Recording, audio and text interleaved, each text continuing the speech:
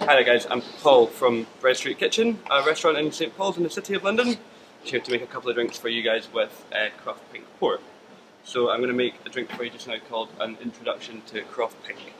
So it's going to be quite a kind of herbaceous, sort of boozy drink if you will, that's got a nice bitter finish to it. So we're going to start off with a couple of slices of cucumber in the bottom of our mixing glass. And we're just going to lightly kind of bruise them in the bottom of the glass. To that we're just going to add a couple of drops of sugar, so a couple of little drops of sugar syrup that we've made.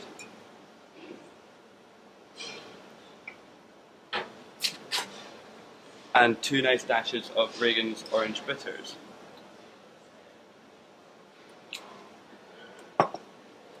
We're then going to go with a shot of bourbon. We wanted to use a nice kind of spicy, full flavoured bourbon for this drink, so we're using Woodford Reserve.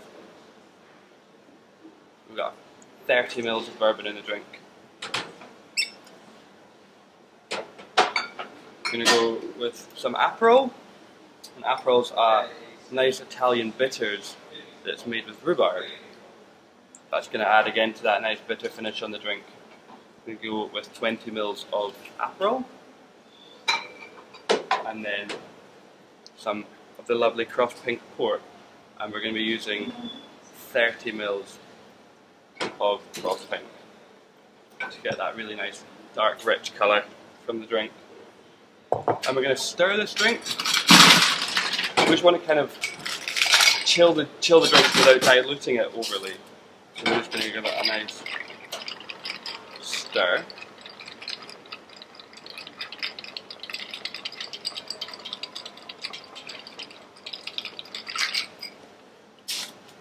And then we'll check that for temperature. Once we know it's cold enough,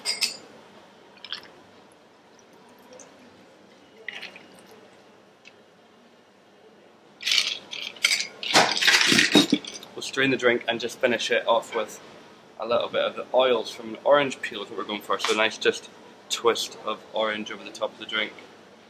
And we have an introduction to Croft Pink. Thank you very much guys. Cheers.